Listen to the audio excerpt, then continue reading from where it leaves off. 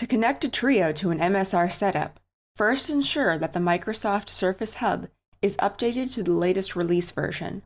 Then, you need to set the trio to Skype-optimized USB mode. Go to Settings, then Advanced.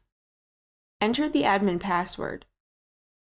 Now, go to Administration Settings, Network Settings. Scroll to the bottom and select Base Profile. Change the value to Skype USB Optimized.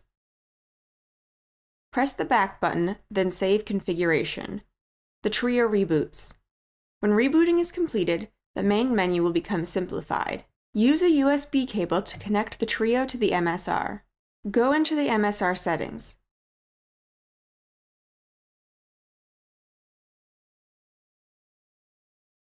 Under Features, set the trio as the conference microphone, conference speaker, and default speaker.